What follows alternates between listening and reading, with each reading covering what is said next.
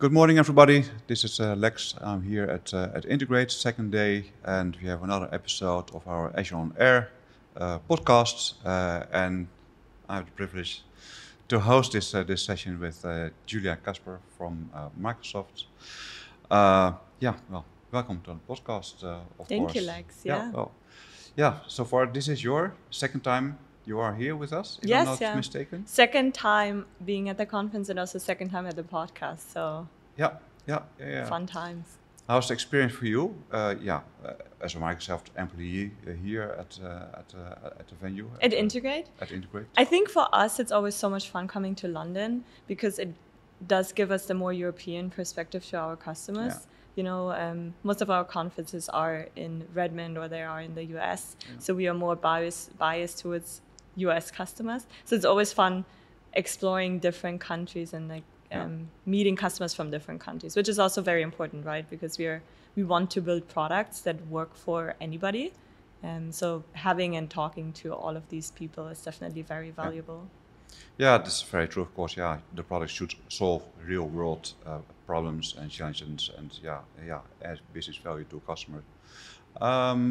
But there is not an event like this in the States, right? I mean, not that focused on integration. Yeah, not really that particular about integration services, you're right. No. So we also always use it kind of as a team getaway to get together, meet with customers here and meet everyone from the integration services space, because you might be surprised, but we don't get to see everyone who works on integration services that regularly, not even in the US. So it's also great for us as a team to meet. It's a big team, right? I mean, there are so many integration related products.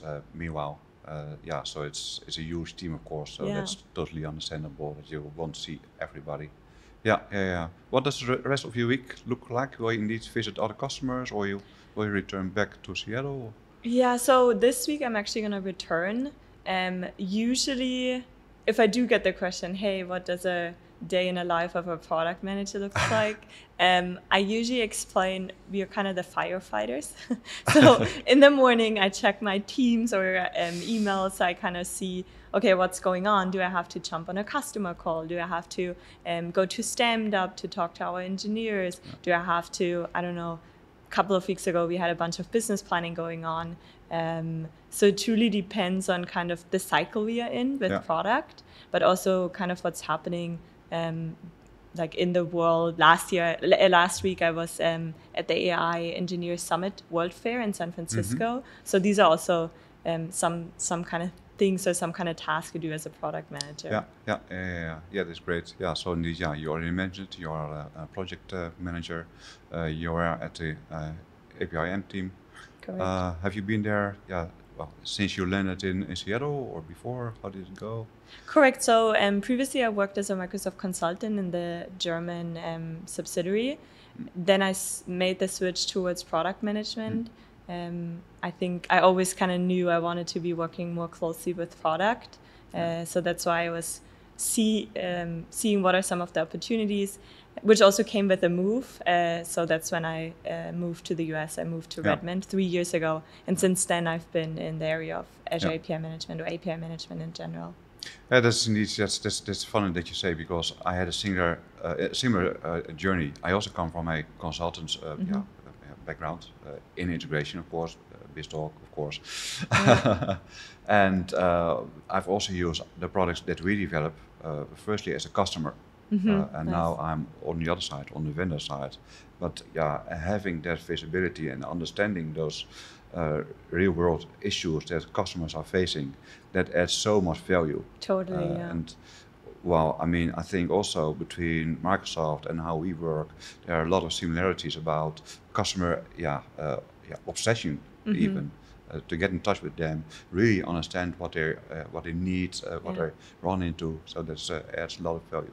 No, it was a super great school being in consultancy before, especially being an integration services product.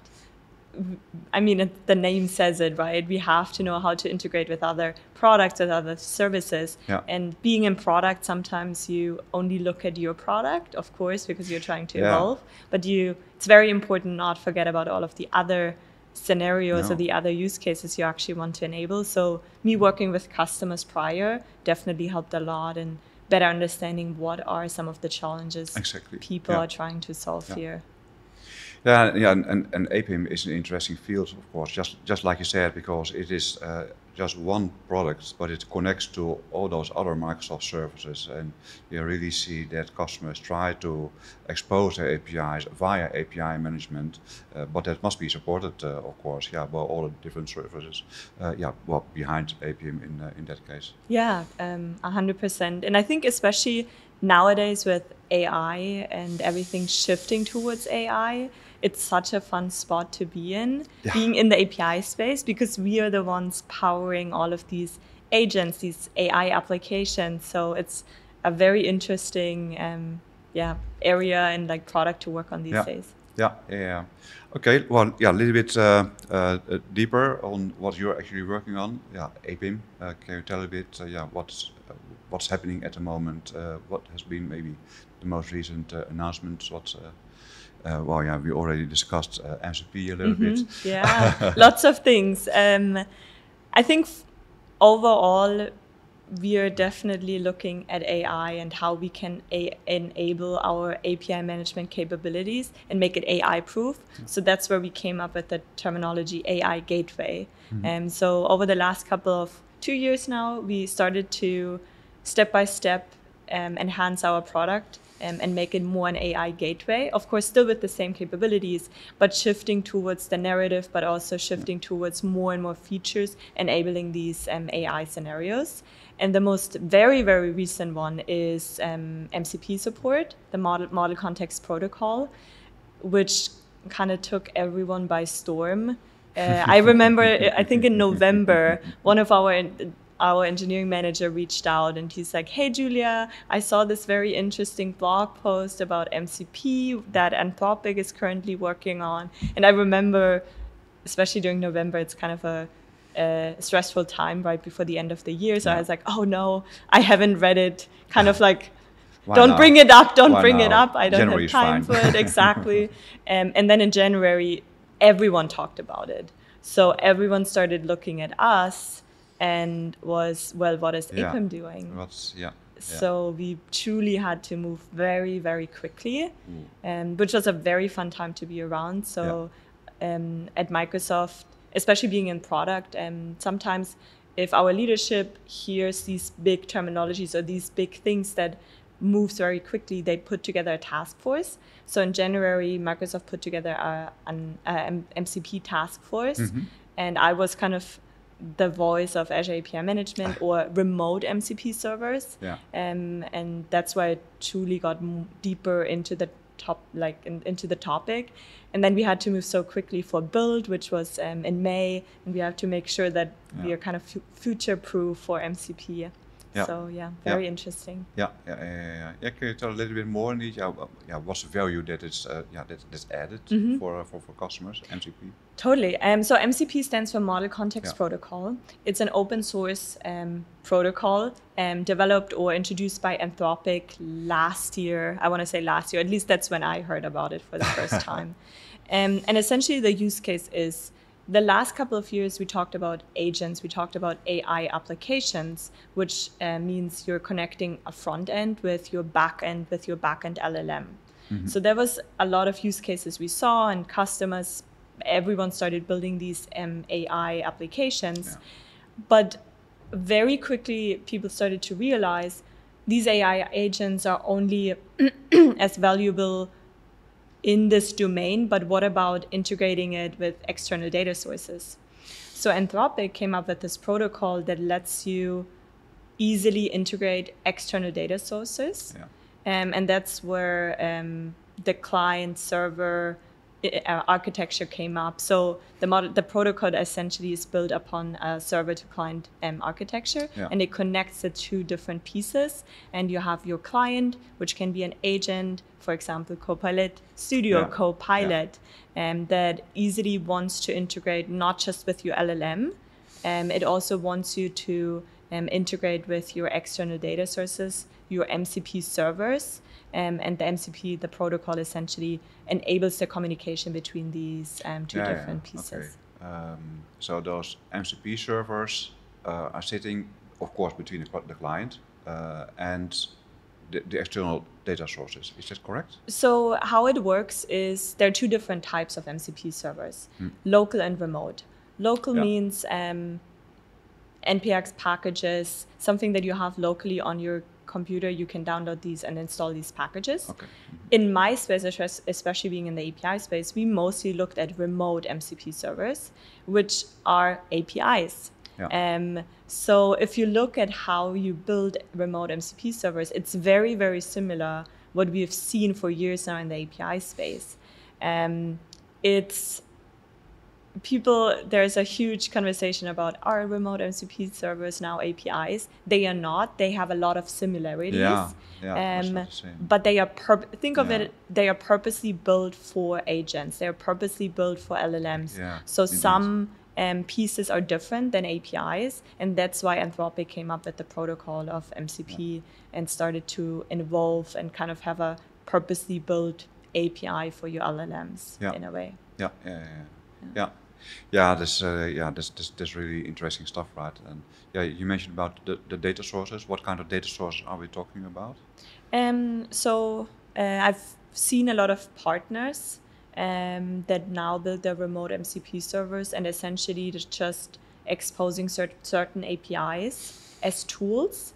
So where's the similarity between remote MCP servers and APIs is APIs have endpoints, they have operations. MCP servers have tools, which essentially are API endpoints. Yeah. So think of it kind of as a wrapper around your APIs, and you now have your remote MCP server, and you're exposing these API endpoints as tools towards your agents.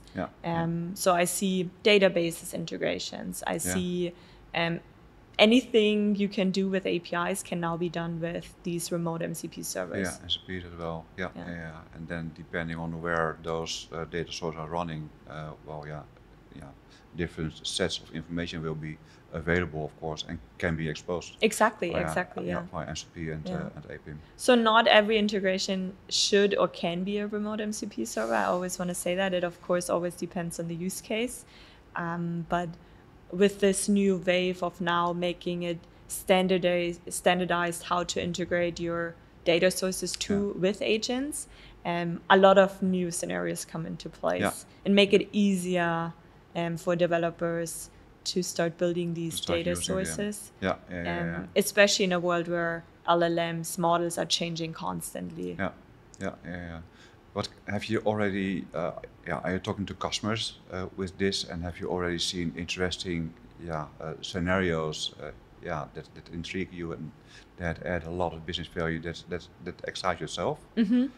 I think right now we mostly talk to partners, because partners kind of see this as a business opportunity for them to say, oh, we can now expose some of our services as remote MCP servers, and you as a developer, you can easily just integrate these remote MCP servers in Copilot or in GitHub Copilot and start interacting with them. So I'm not sure I'm allowed to talk, say any partner names. I think one we shared at Build, which also which brought a lot of excitement for me, was the Figma remote MCP server. Think of the scenario as a developer, you're building out this web application, you're building out your front end, and you have your Figma designs. But rather than you as a developer always going in and looking at these designs and getting the components from there, you can now ask Copilot, GitHub Copilot in your IDE, in VS Code, hey, can you go to this Figma file and show me, get dimensions or get me the pixel color of certain components in my file.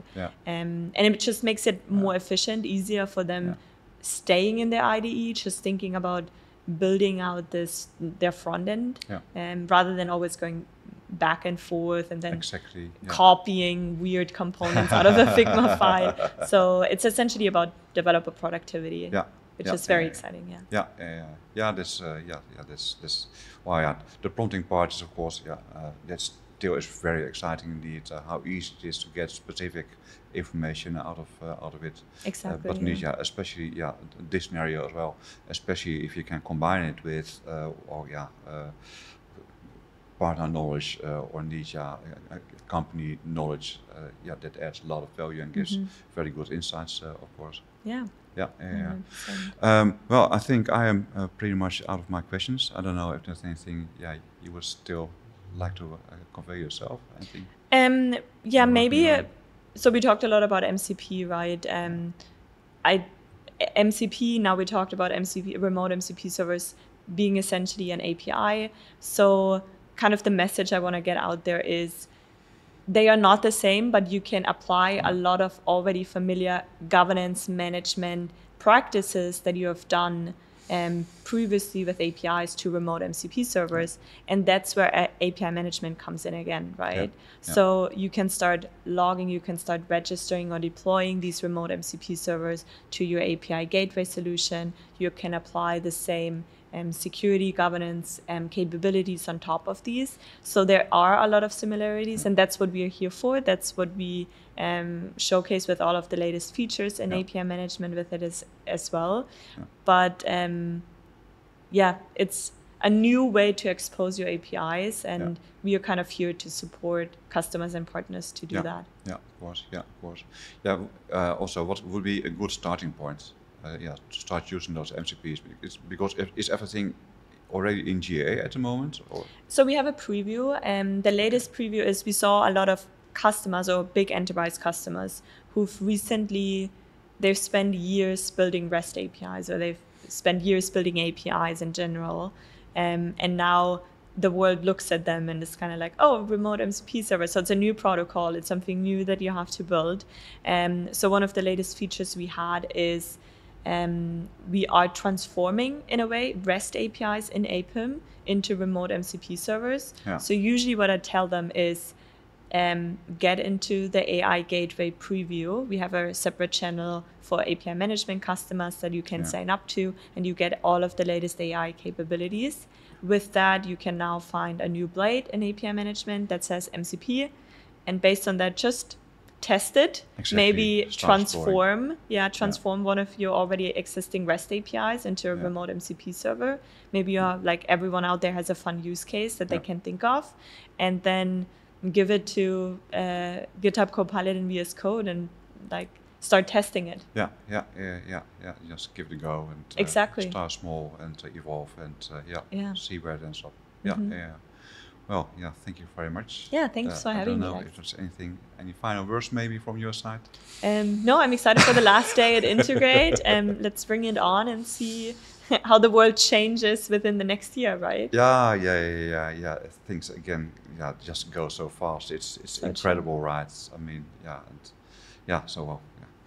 integration is just a great place to be. So that's just fantastic. Thank you. Okay, well, thank you for being here with us today. And probably we will meet you next year again.